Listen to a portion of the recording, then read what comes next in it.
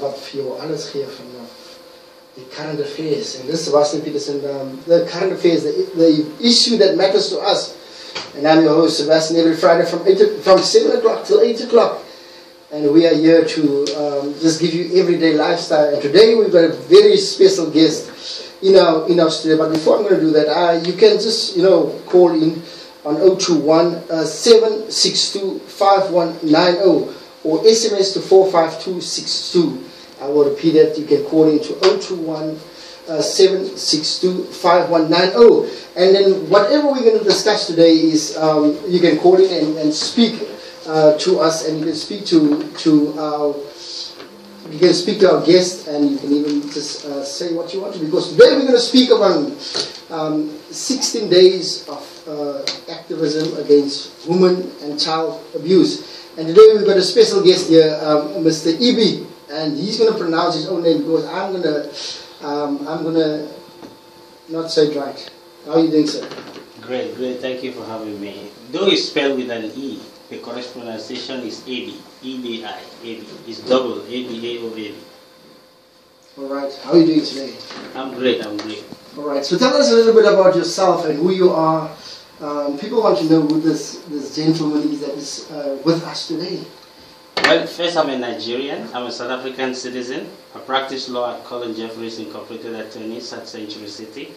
And we publish a magazine to an online magazine. We focus on women and children's rights, and we do interviews and law review. The aim is to, summarize the law in the simplest terms so that people can benefit from it. Because you see, when you see lawyers with the big books and big briefcase, people are scared and they get intimidated. So the aim is to try and bring it to the common man on the street in a way they can understand and get the benefit from the law. All right, so you are practicing criminal law? Yes, yeah. We do criminal law, we do civil law, divorce, we do labor matters, we wine estate, and constitution and fundamental rights. All right. With Colin Jeffries Incorporated Attorneys. And besides that, you are also a very good writer, if I understand. I think you've written 4 books, if I'm not mistaken. 5. I've written 5 actually. 5 fiction. Books. Yeah, fiction books. Yes, I've only published 1, The Illusion of Grandeur, which is sold at exclusive books and internationally online. iTunes, Google Books, Breezy, Atlas, and a host lot of others. All right. Today we're going to speak about women and child abuse. And in your book that I've read your book. And in that book you're speaking about, especially the black South Africans, male and females, and how we are treating each other as counterparts in life. The most important thing that I want to concentrate on is about women. And because December is going to be 16 days that we're going to have women and child abuse. And I know South Africa, we are suffering of that, not only in South Africa, but in Africa. Yeah, in fact, over the world. But in Africa, women has been abused. I think we abuse women more in Africa than any other part of the world. This is where they suffer the most. Wow. And that's why you see the focus of the magazine, True Legal Media, it's on women and children. The there is like what you rightly mentioned, my book, the title, The Illusion of Grandeur. Why I wrote the book is because of what I see in the society. Sure. Now, men have a way of doing things which I think sometimes I don't understand. And before people get me wrong, like I was on SAFM, people talked about, they think I'm trying to talk about people excluding myself. I'm inside that pool too because I'm a man. Yeah. Now, we have respect for our mothers, for our daughters, our sisters. We treat them very special. You see your eyes, you're full of admiration, all right? Now you see, you have a girlfriend or a wife, you look at her differently. That's what I don't understand. See, every woman you see out there is someone's child before she becomes anything to you.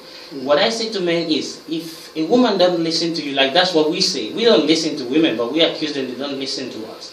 If you think a woman is not listening to you, the way you found her, why don't you leave her like that? There's someone out there who will listen to you the way you want it. Why do you have to change someone you've met? Remember when we meet women for the first time? We say, I will do anything for you, everything for you. We manipulate and lie to the women. Then they give us an opportunity. Once you get in there, that's where you think there need to be changes. But remember, you've seen this woman first. You got attracted to her the way she is. Sure. Now, if you can't change your mother, you can't change your daughter, or change your sister or your girlfriend. Why do you want to change, change your girlfriend or your wife? That's what I don't understand. Sure. But before we even go in there, I've grabbed this from your Facebook page, And this is a quote that you said, "Do not allow fear to stop you from what you're doing. Something that will make you what you really want to be. Procrastination is a criminal of mind." Of time. Of time. Mm. Okay, of time. Yeah. Don't let it steal your time. That's a quote by you. And you know, when I read that, I said to myself, wow, this is actually something that I want to talk about. It's especially about time and stuff. And especially when we're going to talk about women. I mean, because a lot of women, they don't want to go and speak out when they get abused, even children and stuff like that. And you know, it's like you say, it's a crime if you procrastinating this. So, and now, before we're going to even go into any of these type of things, you know, as a Nigerian coming to South Africa, how are you treated, or how were you treated when you came to South Africa? See, there are various ways in which you can look at this situation, all right? Now, not just Nigerians, all the foreigners that live in South Africa, there's a tag. First of all, the people from the African continent, they have a title, a name for them, a derogatory name, which they say Amakorikori, all of those ones, right? Now, there's a way you can look at it and smile at it, because translated to English, Amakorikori simply means foreigner. But because it's derogatory, this is what, because of the history of South Africa, you understand, so people front against it. Now, but the bad thing about Amakorikori is they refer to the black Africans who come to South Africa. They don't refer to the white people who come to South Africa. They're not Amakorikori, but Amakorikori is foreigners. Sure. It's not just Nigerians or Congolese or Kenyans or Ghanaians, you understand? Sure. So now, what I tell to people is, now, Nigerians can say, but what choice do we have? Because they come in here, they have no credit facilities, you know, they're not credit worthy, no bank is going to give them loan, and then they start doing business, you understand, and that maybe some of them will do some things they are not proud of or something like that. They get into things that you'll be ashamed of when you hear that people related to you get involved into such things. Now that's one way of looking at it. Then another way is this: you look at the South African society, there are good schools, there are no strikes here. You go to school, you can, if you're serious here, you say in 4 years I'll get a degree, you actually get it because the teachers are there, the schools are there, and they're going to give you opportunity to learn. Sure. Now I'm saying to the foreigners who are here, why don't you take advantage of where you are living now in South Africa to do something creative that you can even take home one day, contribute back to build your home country, wherever you come from. Sure. And then you can add value to where you are here in South Africa by what? Study. Okay, some people say, but I'm too old to study, all right? Sure. You're too old to study. Now, that's what that saying comes from, okay? When procrastination is a criminal of time. You sit down and you think. You say, okay, I'm 30 years old, I'm 40 years old. What am I going to do with education or something? The greatest sin anyone can commit against themselves is to refuse to plan. When you refuse to plan, you've accepted to fail. Sure. And when you see people changing, you say they think they are better than you. They are better than you because they make decisions to take advantage of what they see. The worst, another sin you can commit against yourself is not to see what is advantageous to you. You don't recognize it. You don't take it. You understand? You think you want people to be there. You sit here, when you're 40 years old, the energy you had when you were 25 or in your 30s, you can't have it anymore. Sure. What are you going to do with it? Okay, you can run around, maybe you do drugs, maybe you do fraud, maybe you do whatever you do. At the end of the day, it will come to an end. Here, the law will catch up with you one day. Sure. And when they catch up with you, they're sentencing foreigners to 25 years, 15 years. They won't take bribes. Okay? So, why would you do that to yourself? They invited me to another church to speak. I was speaking, they said to me, I was speaking to the people, I said to them, okay, you ask people, what do you do here? He said, I'm a hustler. I said to people, before you tell your kids that you're a hustler or your friends, you must know you've accepted to say I'm a thief or a criminal. So you may as well say to people, when they say, what do you do? Instead of saying a hustler is a guy name for criminals who want to, you don't like to magnify it. You are a pastor, you know, they say, what do you do? Say, I'm a pastor, I work at the national parliament. Now the criminal want to sign coy and nice. He said, oh, I'm a hustler. There is no profession in the world called hustling. It's just a term criminal used to, make what they do fanciful. So when you don't like it, see the kids we are having, they go to school, the friends ask them, what kind of job does your father do? He said, my father is a hustler.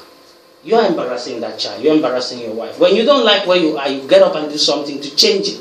Learn a handwork. Learn something. Learn a trade. Do something. Go out there and do something that's going to help you. You know what you're good at. If it's trading, invest in it.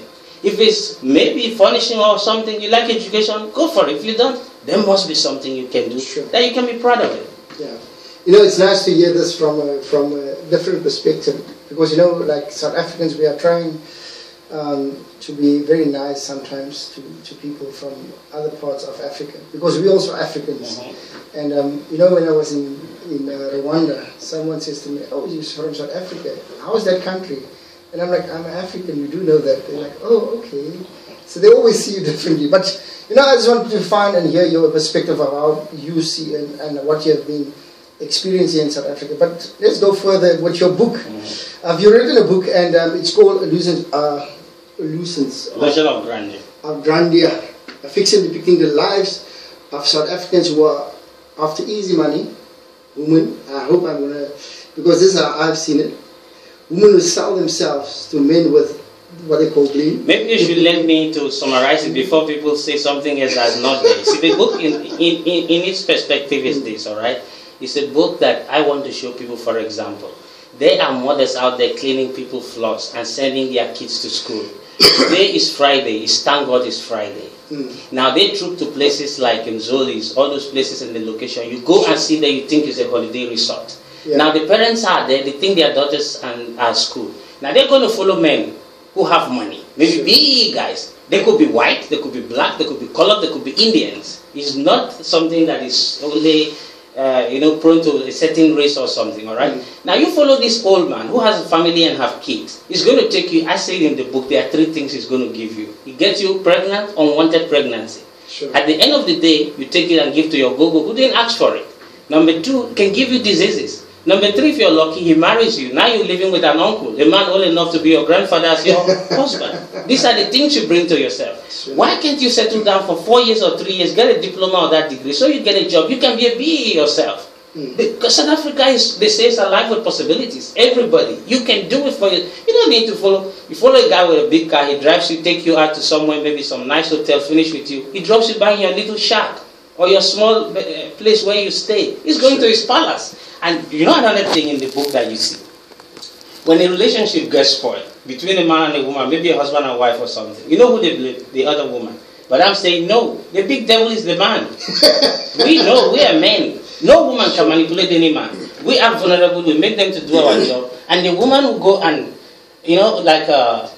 blame the other girl, like, you come here, you seduce my husband, you do. What about that man himself, who made himself available to be seduced? Let's say he was seduced, you understand? So I'm saying, when your relationship goes sour between you and your husband or your boyfriend, blame the devil in the details, the man, not the other woman. The one thing that I understand, sometimes as human, many women that goes to places like Zoli's and stuff like that, they go there to find something that they're missing in life. And then they find someone with a bling. So they will go for the man that has the best money or the best car or everything that shines. I mean, I've been in African countries, and when I go there, people always tell me, put on some gold watches, chains, because that's how women you get attracted by people. And you know what the problem becomes afterwards is that women starts getting abused by these men. First of all, they become sex slaves, and they become sometimes mules to these men, maybe to mule drugs and stuff like that. And that is where the problem is. And that is what I want to talk about, especially about women. And as a lawyer, like where you are at, in South Africa, we are sitting with that big problem where women are firstly get abused by sexual abuse. They get abused by men that beats them up and hit them and stuff like that. But then also they become drug mules. And your book, I didn't read it, all of it, because it's a very thick book. But as I started, there's a lady that you call Kitty. Kitty. And there's a white one, there's a black one, there's a colored one. Oh my! Yeah, but I didn't deal with the colored one that much. But the second book, I brought that one to life. But it's a different kind of story. So the lady Kitty is the one that we're actually going to talk about today. Okay. And just explain to us a little bit more about Kitty and what she's actually, where she finds herself in that story that you're telling. Okay, you look at South Africa, right? Now you have people who've gone to school and they've got degrees to study. I mean, they've got degrees, they've got jobs 9 to 5. Now the problem is this now. They don't get satisfied with the salary that they earn.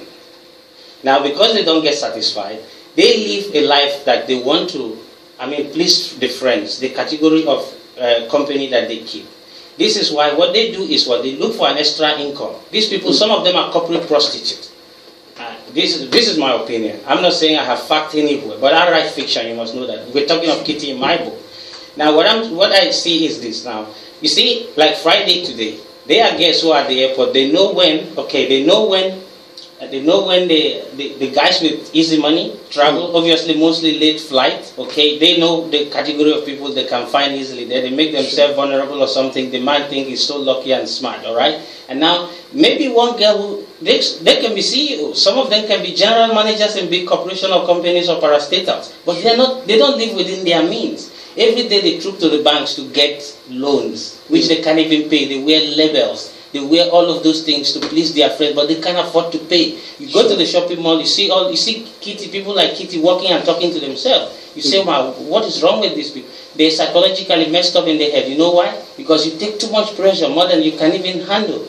They don't plan with the salary they have. What they do is, because you live in an apartment that you can pay for, you drive a car you can pay for, what they do is they have to go and look for extra income, and they make themselves available to men. Some of these men they sleep with. That's why you see so many single mothers everywhere. They won't use protection. You know, they go ahead because you just want to get money. And most of these people, they get involved in taking drugs and drinking, and they end up doing things that normally they wouldn't do with their sober senses. But it's happening. The one you talk about drug, like Kitty was, because of this life of trying to live extravagant and to please her friends, and her salary wasn't enough for her. She fell in love with somebody who deals on drugs. And then the man said to her, you know, they went on a business trip. I'm taking you out to treat you or something. All they're doing for you, they're taking you out there to push drugs for them without you knowing. Sure. The foreign black men are doing it. The local black men are doing it. The local foreign men, white men are doing it. The foreign white men are doing it. Everybody's in the game. Everyone. I mean, it's not as if it's a particular set of people that are doing it. Sure. Some are more notorious than the others. Some make money, they hide it. Others make some money, they come out and show, and they're flashy, and then people talk about them. One thing people don't know is, and not to categorize people, the drug problems in South Africa is a big issue, you understand? And it's really destroying the society. And it's because the bottom line is, people just want to live above their means, and they want to please their peers. And as a result of that, they take decisions that end up causing harm than appeasing or trying to give them the reward that they're looking for. At the end of the day, they end up empty. Sure, and then they become the victim of your own, yeah, the kind of the choices they make. They become a victim of that. Yeah. You know, as a lawyer, I mean, we are talking about your book and Kitty, but you know, as we're coming into real life, and you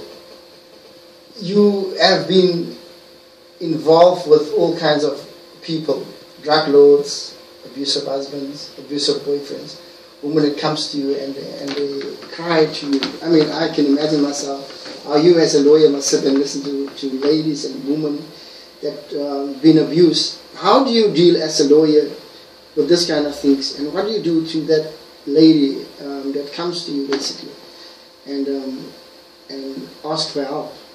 The thing is, people really cry out. You know why they don't cry out? For example, you see in the book, people get involved with rich men.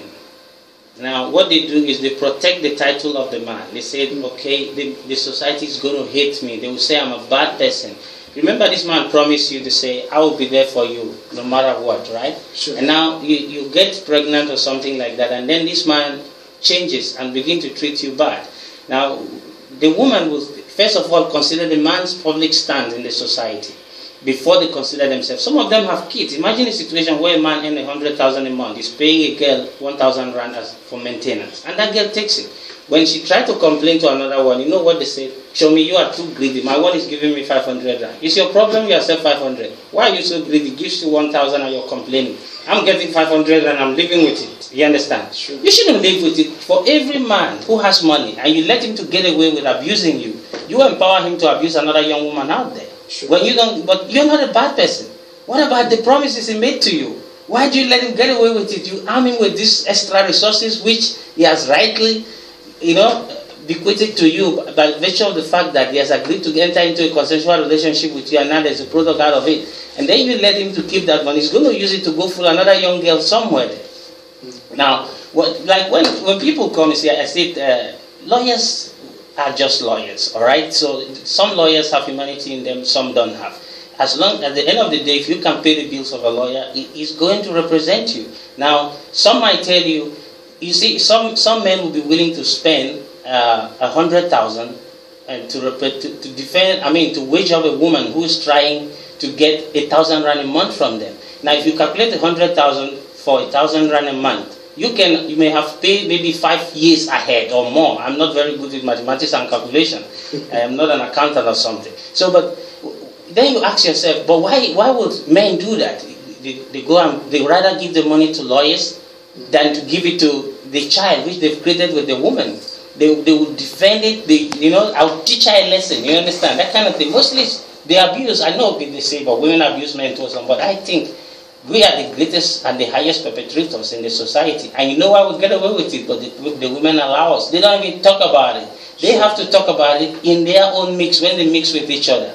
Tell each other, you understand, what you're going through. It starts with that. And they're government lawyers. They're legal aid. Some people, they're scared of going to lawyers because they're intimidated. I can't pay the legal fees, so I will take whatever I get. No. You go to court, they will appoint lawyers to you. The Law Society can help you. They can give you a lawyer for free. They act pro bono for you. So there's several organizations out there that fight for women's rights and children's rights. But if you don't cry out, these people wouldn't know. A judge or a magistrate can be passing here and see that you're being abused. That man or woman can do anything. Sure. You must cry out and go to the relevant authorities. Walk to the police station.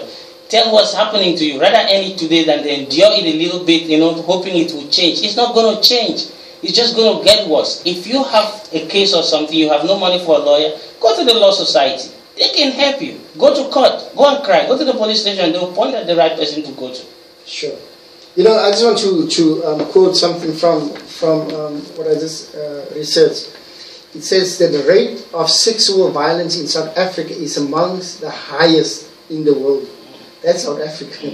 I don't even want to go to the rest of the world. Sexual violence is the use of force or manipulation to get someone to engage in unwanted sexual activity without his or her consent.